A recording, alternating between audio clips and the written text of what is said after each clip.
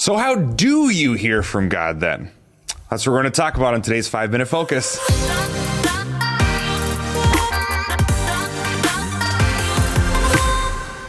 Welcome everybody to today's Focus. It's a great one. I love it. I loved last week. Hope you watched last week. And this week is the balance to that. And God does speak to us, and we're glad God speaks to us. And I want to start this video off by saying congratulations now. Thanks. Lead pastor of Access Church. Yep. And I mean that. Congratulations. Thank you. You have a big job ahead of you. Maybe Jesus is coming back soon and it's not that big. No, and you're going to do well at it. But that is a great question. How does God speak to us? And I just want to establish this before we go over that Jesus was very clear that God speaks to us through His Holy Spirit. And we have been given the Holy Spirit today. That's why I don't believe that prophets are as important as they were in the Old Testament, God speaking through one person.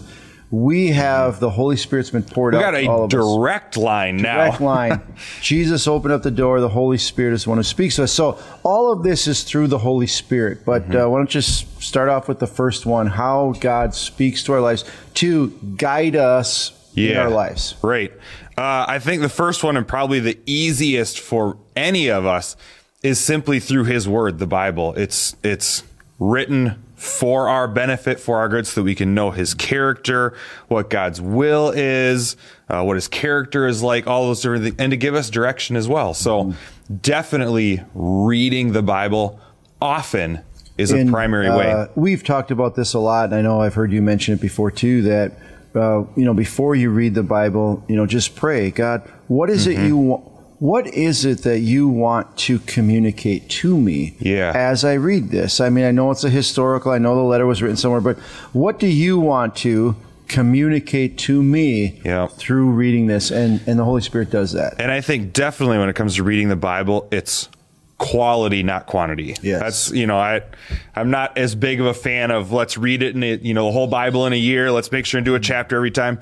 Better to read one verse and allow God to speak to you than a whole chapter and cross it off your to-do list. I totally agree with that. That is absolutely true. So another thing that I think that all of us can really hear God's voice in, and I experience it often and I love it, is through worship. Because it's somehow, I know somebody else wrote the words to that song, but I believe most of them are inspired by the Holy Spirit as well.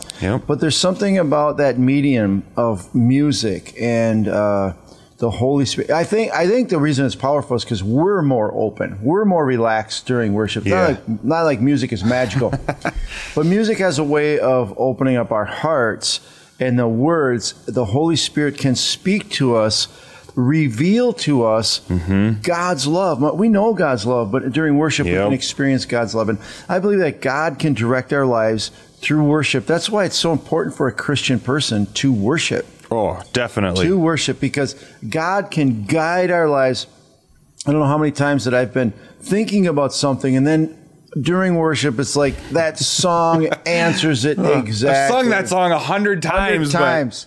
But right now, for this situation, the Holy Spirit uses that song to confirm yes. And, definitely. So that's really powerful. Definitely. And the final way that any of us can be more in tune with God and hear Him speak to our lives is to just surround yourselves with other people who are following Jesus and want to be close to God themselves. It's going to be really hard for any of us to hear from God if we isolate ourselves from other Christians.